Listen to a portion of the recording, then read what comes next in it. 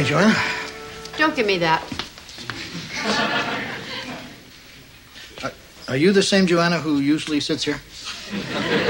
Don't try to ignore this, Dick, because after what you did last night, I have every right to be angry with you.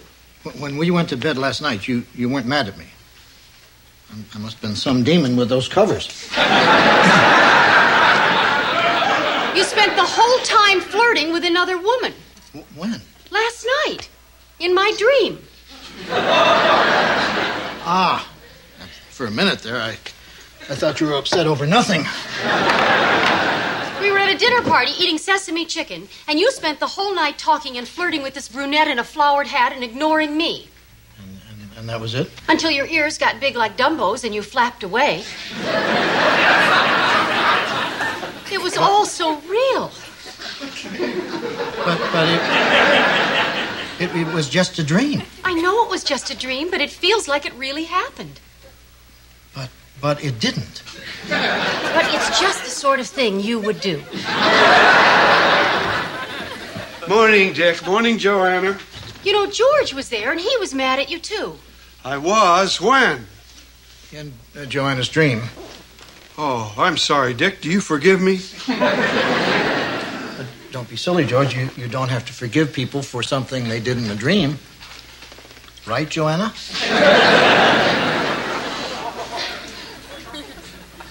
Don't worry, Dick. I'm not really mad at you. If I were, would I ask you to come with me to the Southern Vermont Hardware Expo? You might. It's for closing night. The parade of the power mowers. Oh, that sounds awfully tempting. Yeah, I was kind of hoping for opening night, George. Are you kidding? Just try getting seats to Sprinkler Mania. Hi, I'm Larry. This is my brother Darryl, and this is my other brother Darryl. We was wondering if we might chew the cud alone with Miss Stephanie. Go for it. Hi, guys. How are you? Speaking strictly for yours truly, lovesick. I know.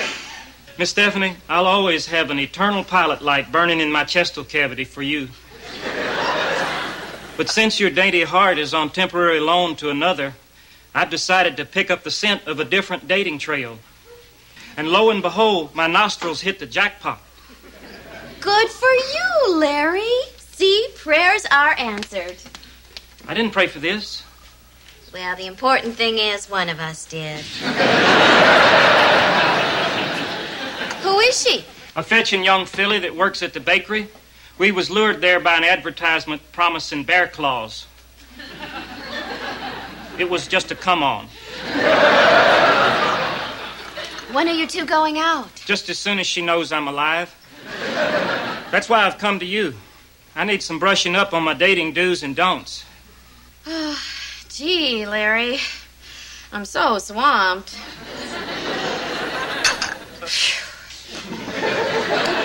Maybe you should check a teen magazine. Well, there's some questions that can't be answered in print. For example, I've doused myself in 2 different colognes.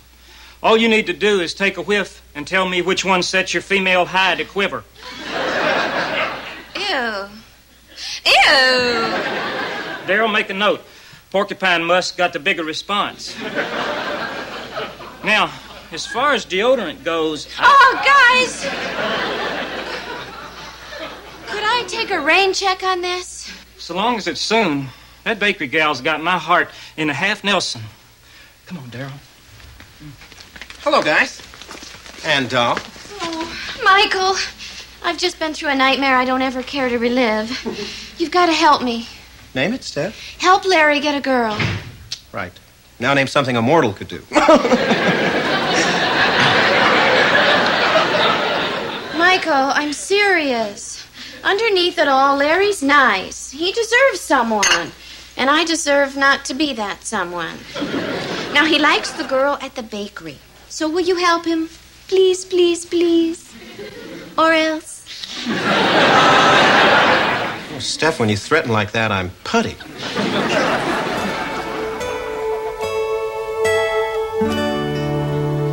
Hola, muchachos. Excuse me, but are you here on purpose? Believe me, nobody's more surprised than me. But I'm here to do you a big favor. Sorry, but your reputation as a wiseacre forces us to say sure. Guys, I'm sincere. Stephanie asked me to help Larry get his bakery gal. Oh, now I see who's pulling his strings. Okay, help away. All right. Now, why don't you tell me what you plan to do, and I'll critique. Well, I figured I'd state my case, and if the mood is right, invite her for a romp in the nearest bog. To tell you the truth, Larry, a few 80s gals are into that bog thing. Really? Well, what if I grease my hair flat and slick, take her out on a date claiming I'm Lorenzo Lamas, then halfway through the evening break it to her that I am in truth Larry? Actually, Larry, I hear Lorenzo gets real annoyed at that kind of thing. Oh, dear. So I should just burst on the scene as myself. Well, Larry, in your particular case, I don't think you want to go with a visual right off. I know. How about we write her a letter? Okay. Daryl, fetch our personal stationery. The one with Snoopy and the little bird. Have a seat, Larry. Okay, great. Now, where shall we start?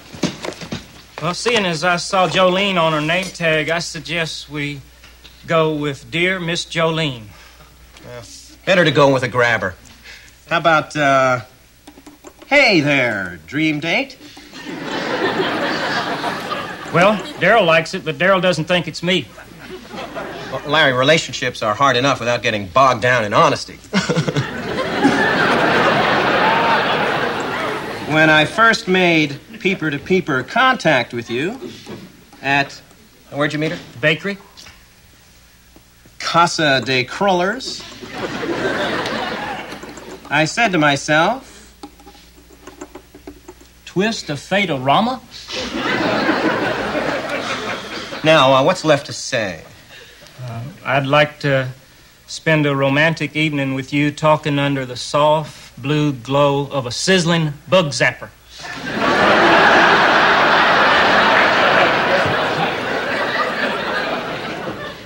Let's do brunch. Call me. Now, how should we sign off? I like you a lot, and that ain't no joke. You're kidding. It's the truth.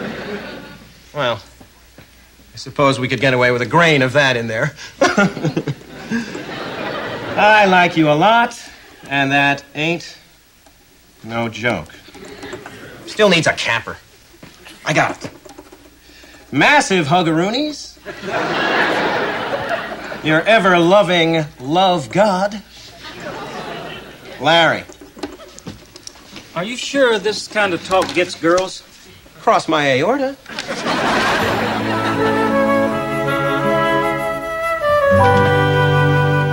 Oh, honey, great news. You interpreted your dream all wrong. It meant something completely different than what you thought. Dick, be smart. Drop it. Everything in your dream was something else. The sesame chicken represented your hunger for attention. And the lady in the flowered hat represented your unresolved differences toward your mother. And I, of course, was really the idealized male. What about your Dumbo ears? Joanna, it was a dream. Don't analyze it to death, okay? Dick, let me tell you my interpretation. The sesame chicken was sesame chicken. The woman in the flowered hat was a woman in a flowered hat. And you were a wife-ignoring flirt. Joanna, why don't you just tell me what you want me to do? I want an apology. Joanna, that's ridiculous. I can't apologize for something I did in a dream. Well, I wish you'd try. Last night you chased me with a giant radish. Oh, how typical. You know, I've been in other people's dreams, and I've been fine. Oh, Stephanie, I've been meaning to ask. Do you think Michael would be interested in going to the Southern Vermont Hardware Expo? George, you realize your invitation contains the word hardware. Oh, yeah, right. Hi! Look. Oh, dear. In the throes of ecstasy, I forgot my manners. Hi, I'm Larry. This is my brother. I know, Larry. What are you so excited about? Look, I actually got a reply to my letter from Miss Jolene. And perfume soaked to boot. Smell. You're not going to get me again. I have to thank you for bending Michael to your will and forcing him to help me. Anytime, Larry. What does the letter say? Well, leaving out the sweet nothings, she says she could tell from my letter that I was the kind of man she'd like to meet. That's wonderful. Your writing must have really gotten to her. Yeah, I guess so, 'cause... Uh-oh. The bottom just fell out of cloud 9. What's wrong? Well, technically, I didn't write the letter. It was that weird but personable boyfriend of yours. He stole the girl of my dreams. And with my own Snoopy stationery, too.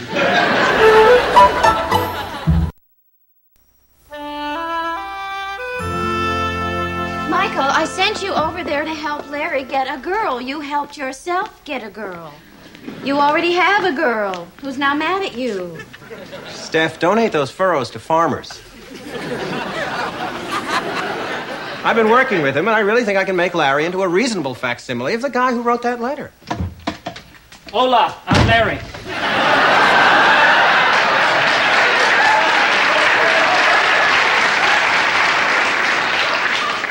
Steph, this is too hard. Can I quit? I know. Even with my cap cocked at a roguish angle, it's hopeless.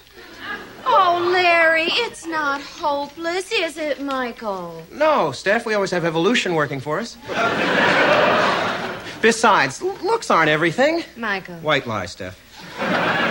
In my own defense, the color of this sweater don't do diddly to bring out my eyes. Now, let's not panic. Forget the wardrobe. Let's put you through a simulated date maneuver. All right, Steph, now why don't you help us out here by taking the part of Jolene? Wait, is she stunning? Well, Miss Jolene's no you, but she's attractive. Okay, it's a stretch, but I'll try. Okay, Larry, now picture this. You're in a bakery, you've taken a number. Now serving. Larry, take it away, Larry. Hi, I'm Larry, and you're Jolene. Hello. You're supposed to compliment me now. Oh, may I say you're looking as appetizing as a truck-struck weasel.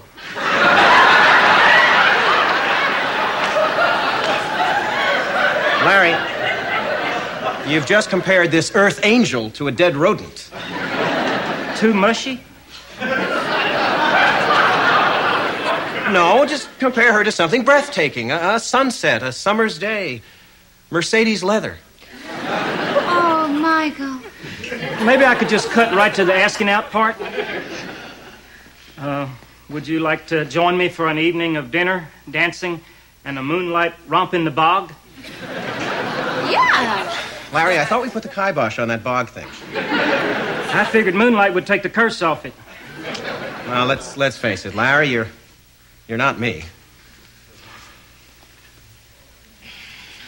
Thanks for trying, Michael. Larry, I'm so sorry. Maybe you could lose yourself in your career. I think I'll just go home and pour my heart in a dustbin. Wait a minute, Larry. We got to come up with something. Let's put our heads together, while not actually touching, and see if we can come up with an idea. Now, how about we go over to the bakery? I go in and I break the sad news to her that I wrote the letter, but that I don't love her. Then she cries and screams, and you can zoom in and get her on the rebound. I like it.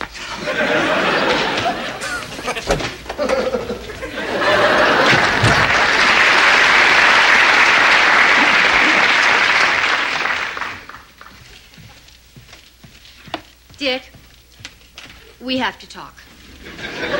Joanna, let me guess. You dreamt I was a crazed warthog, and you're going to have to shoot me. I read this dream book of yours, and I realized there are 1,000 ways to interpret a dream, so I guess I was being a tiny bit... insane. Unfair. From now on, I'm only going to pay attention to the things that you do when we're both awake. Honey, I promise the next time I make you mad, it'll be for real. Aw, thanks, honey.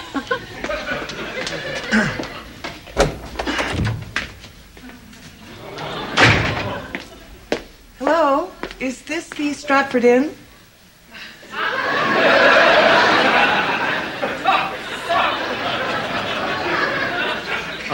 Excuse me.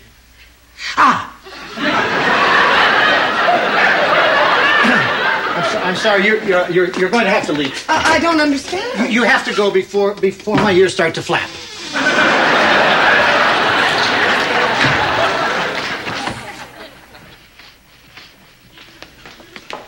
I'm all set to go to the hardware expo. Oh, you finally found someone to go with you, George. Yeah, Chester's cousin. Sounds great. I don't know what she looks like. All I know is she'll be wearing a big hat with flowers.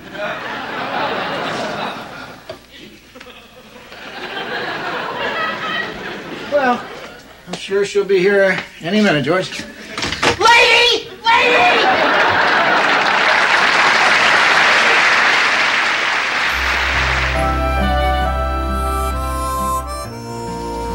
That's her. See the way she grabs up that donut with the little piece of wax tissue? Very feminine. If you say so, Larry. Okay, now, don't hurt her too bad. Just enough for me to get her. Don't worry, Larry. You're talking to Mr. Sensitive.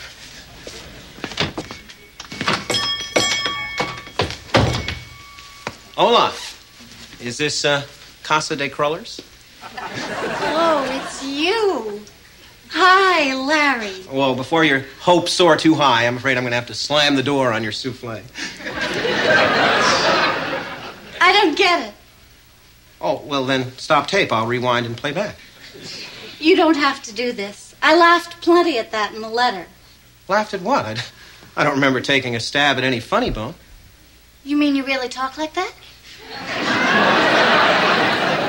Why? Is there a problema? Can't you talk like a normal person? Well, absolutamente. Absolute. Sure. Good Lord. I thought in that letter you were just trying to be funny. You know, pretending to be one of those phony kind of guys. I'm starting to sniff a bad review here. I knew I should have listened to my mother and not answered that letter. I guess I just couldn't resist that one line. Your ever-loving love God. No. I like you a lot, and that ain't no joke. You like that? It was sincere, and in English. That line was cheese whiz. I mean, the rest of the letter was a fine room temperature brief. I like Cheese Whiz. It's real. Well, maybe not real, but it's down to earth, like the kind of man I'm looking for. Simple, honest. And I'm sorry, not you.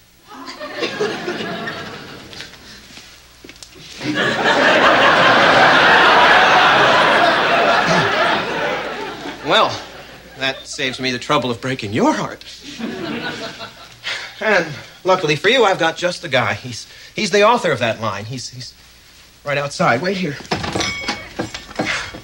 Well, from my point of view, she seemed to take your heart stomping pretty well. She did, didn't she?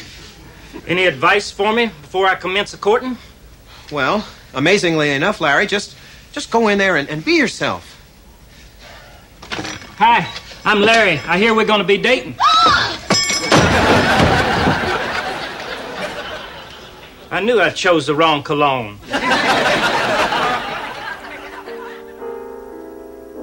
So make it one for my baby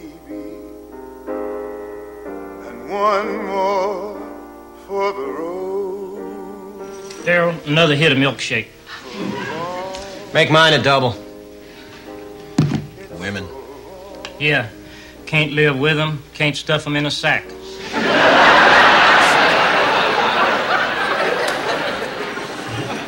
Well, don't feel too bad, Larry. I get a feeling that Jolene might not have even gone for me. You don't have to say things just to cheer me up. No, I mean it. The woman obviously lacks depth. I mean, the whole time I was with her, she didn't even ask me what kind of car I drive. Women. And I had such high hopes. I mean, she works with lard, I like lard. All the signs pointed to it working. I guess I'm just a sucker for a gal in a hairnet. More vanilla over here, Darryl. I think Daryl's implying you've had enough. Well, any woman who didn't like that letter can only be described in 3 words. Peculiar. And I thank the dating deity above for giving me a girl as normal as my Steph. Yeah, imagine her in a hairnet. Sorry, didn't mean to be fantasizing about your lady. Well, this may just be the milkshakes talking, Larry, but... someday, I know, you're going to find the right woman. And she'll have sisters.